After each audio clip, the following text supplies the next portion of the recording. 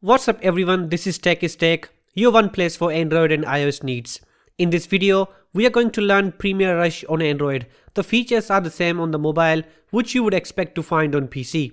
But to help you learn faster, this video is for you. Now when you open the app, there is a tutorial which guides you through using the app. You can start the tutorial at any time by going to Preferences and then start the tour again. To create a new project, tap on this plus sign. The good thing is you can add media from your devices as well as from Creative Cloud and Dropbox. Down the bottom there are sample media and Rush soundtracks if you want some help in creating the video. On the next screen you select the media you want to add. You can add more than 100 photos or videos in a single project. Yeah, I tried that. Although it depends on your phone's hardware specifications, but the app can support more than 100 photos or videos in a single project. All the projects you create are saved in the Adobe Creative Cloud, so you can access them on your PC or other devices. That also means that the app syncs the media as well, and you can find all the assets in the Creative Cloud option. So this is the main interface. If you scroll towards the right on the bottom panel, the first option you see is all the assets of the project, while the second one allows you to enable the tracks. You can also switch between the landscape, portrait, and square modes in the third option. To add a title, media, voiceover, or start capturing, you can tap on the first plus sign.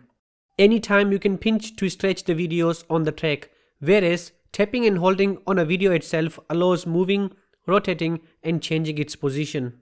The feature I like is titles. You can add titles to the video, and the app comes with 38 built-in styles, while the option More Titles allows you to browse the Adobe Store and find the perfect style for your title.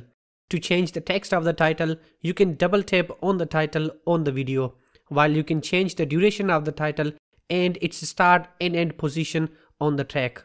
If you want to separate the audio or expand the audio so you can edit just the audio, then press and hold on a video and the options will pop up. The window shows different options for different types of media. The transition effect is the next feature we are going to explore. For that, we need to split the video into two parts. To split the video, there is a scissors option if you swipe towards the left. Tap on this anytime you want to split a media. The next thing is to select the video for transition effect. We are going to select the second one and tap on the transition button. We only have a few transition effects in Adobe Premiere Rush ATM, but hopefully they will add more soon. The button down the bottom is for duration of the transition. If you go all the way to 3 seconds, the transition effect will take 3 seconds to fully show the video, and vice versa if you slide all the way to the left.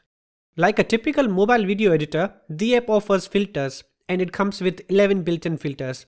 You can also play with these options to find the best color for your video. The switch next to the options is to enable or disable the filter to distinguish between the original and the filtered video. By the way, you can also create your own preset. Just tap on the options and then tap Create a Preset. You will be promoted to give it a name. Anytime you want to use your presets, you can browse your presets option to explore your presets.